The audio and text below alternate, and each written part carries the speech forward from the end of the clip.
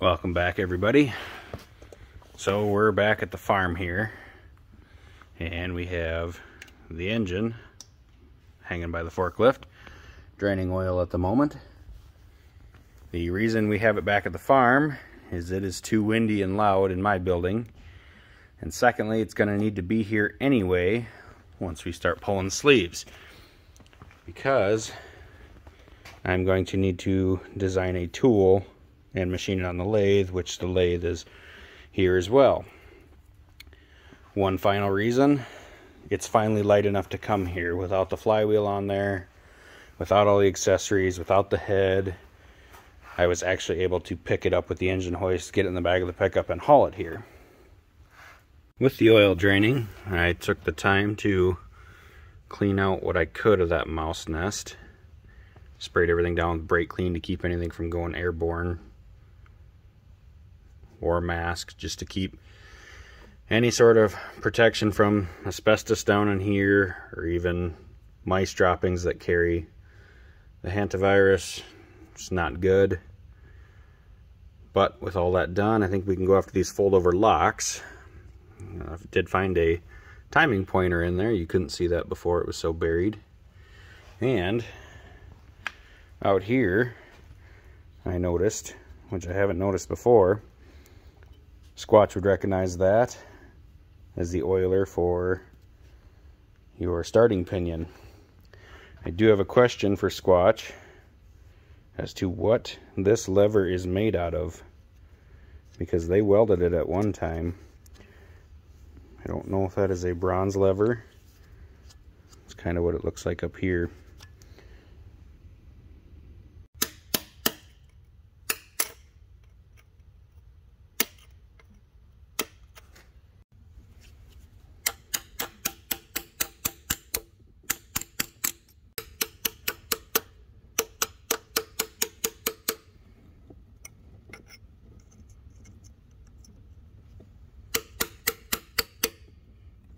With all the fold-over locks taken care of, if you look down here, there are 4 bolts that come from the oil pan into this bell housing, and they are right there.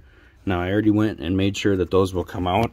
I was kind of worried, being that they've been sitting in here, the end would have gotten rusty and they didn't want to back out. But all those are loose, so I'll pull those 4 out, and then we will come in here and take all of those bolts out. And then we should be able to pull this entire flywheel housing out of here.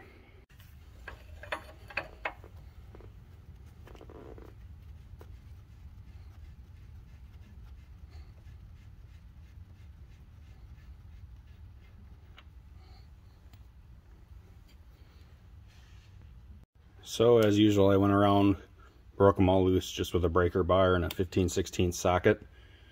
So now we'll switch over to the impact and take them the rest of the way out.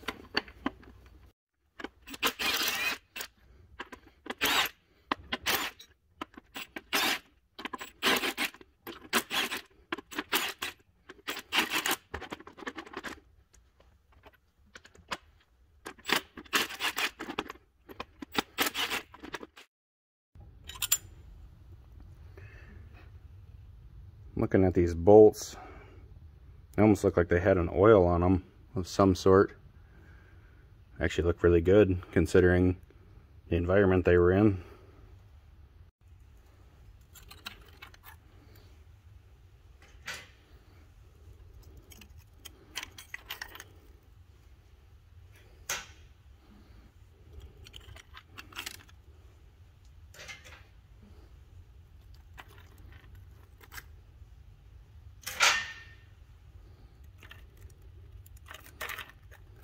And with all the bolts out of there, I can see we're sitting on a dowel here. It looks like another dowel there. What I'm going to do now is get the oil bucket out of the way, bring this down. We're probably about 1.5 feet off the ground. We'll bring it down so the bell housing's just above the ground, and then we'll get a mallet on the other side and get it off them dowels.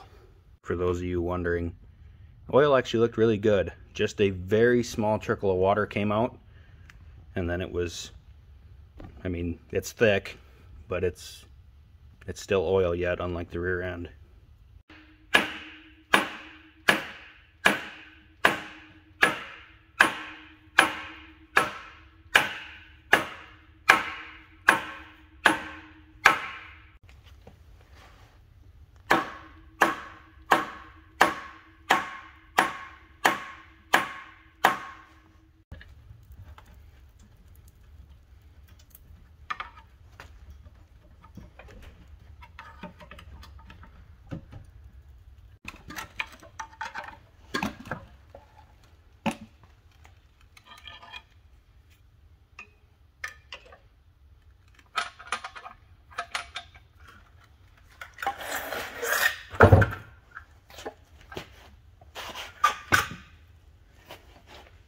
and we found the water that has been living in that pinion under the starting motor. Hopefully it didn't freeze and crack anything. A lot of these parts that do carry coolant, I'm gonna send them off to the machine shop, just have them Magnaflux them. I would hate to get something all cleaned up, painted, and then find out after everything's back together that it leaks. I know this tractor had freeze damage, so just to prevent any of those situations, I'm going to spend the money, have them Magnaflux it, make sure it's good, because that water there obviously was frozen this last winter. Here we are at the back of the engine, the bell housing gone. I bet that restricted coolant just a little bit. If you look at this corresponding piece on the bell housing, it's another reason I'm going to have these blocks, or even, you know, the flywheel housing, just going to have it cleaned by the machine shop. They have a, I don't know if it's an acidic based or what it is, but it's a really good cleaner. It can, you know, it'll strip all this stuff out of there, give us a good foundation to start with. I was surprised we actually pulled that dowel out. That dowel stayed. That one came with, I should say, that one. So next on the list, if you look, these bolts that hold these spring holders, they actually go through both the block and the oil pan. So in order to get the oil pan off, these will either have to come with the oil pan or come out completely. I think we're just going to take them out completely.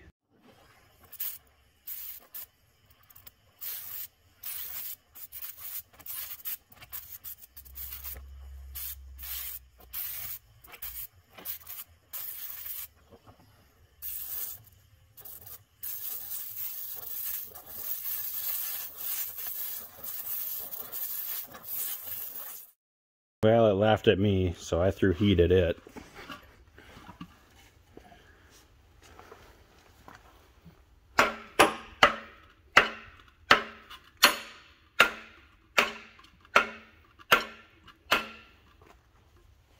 At least it's turning now. Alright guys, so I spent probably the last 45 minutes just trying to get this one bolt and nut out. And finally, I just ended up cutting the nut. I tried heating it several times and it had galled. So it ended up getting split in half. I was able to save this part of it, but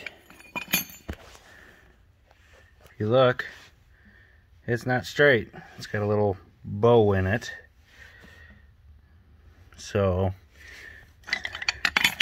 I'm not sure what to think of that. I don't foresee how I could have done that, because it basically came straight down out of the bore once I had the nut off. It would probably be okay, but I don't know. We'll have to kind of dig into that one maybe a little later on.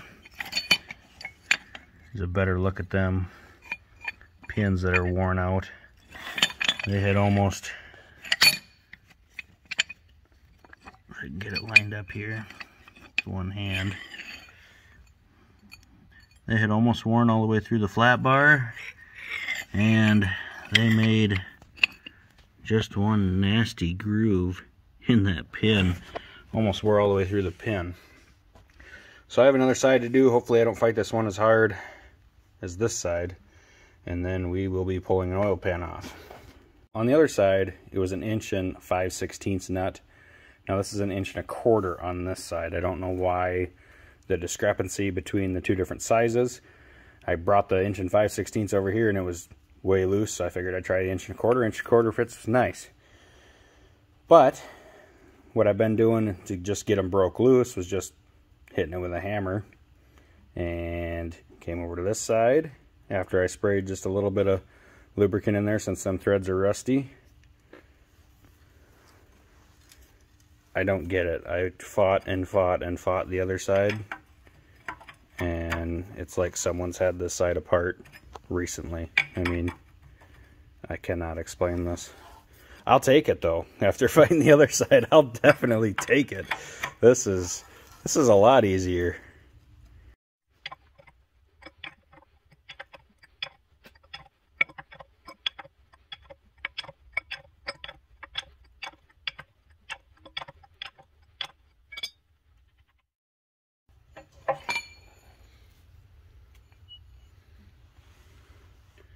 And this one's straight. So I'm not sure if this one was replaced. I saved you guys from watching me take out all the oil pan bolts. There's like 22 or something like that, 3/8 bolts that run the perimeter. So technically nothing is holding the oil pan on except the gasket right now. There is some dowels in there that we do have to try and get it off from. So I gotta find a good place to pry in here and see if we can get that to pop loose.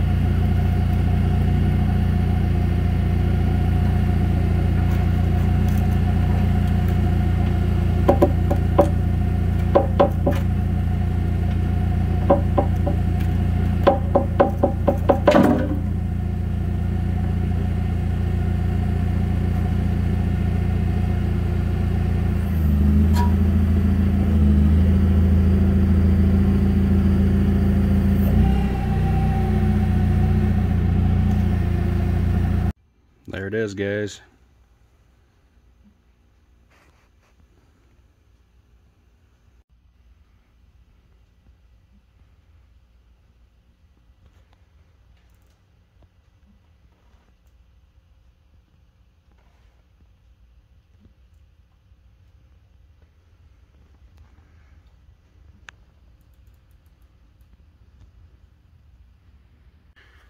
Well, I know you guys kind of see some sparkling, like looks like dust particles. What that is that's actually the light on the camera reflecting as particles go by. I've seen it many times in the past videos, just never really addressed it. But it's the best way to get a light with the camera so I can see, or so you guys can see what's going on. I can see what's going on, but just try to give you the best illuminated view, because otherwise if we turn that light off, that's what you end up with. Not horrible, but you can see a little better with the light. So guys, I think that's going to wrap this one up. Hopefully we'll be able to get back to this here right away and get that crank pulled out of there. I really want to see what the crank itself looks like to know if we're going to have this one cut or use that one that I got from Squatch. Also, I need to get this block off to the machine shop. Racing season's right around the corner, which means they are going to be busy. So this needs to get out of here, disassembled and out of here. The chassis needs to get disassembled yet and off to sandblasting. I got a lot of work to do, guys. So I appreciate everyone who's sticking around, following along. We'll keep going at it. We'll see you next time. So in the last video I had someone ask who the other two dogs were. So this is Bentley. He is a Black Lab Great Dane mix. That's why he is so tall. He is 9 years old now, and this is what he does all day. He's pretty lazy. And the other one here, this is my 5-year-old husky, Cash. He's kind of a prick, very stubborn, but I still love him. Should we go home? You want to go home? Should we go?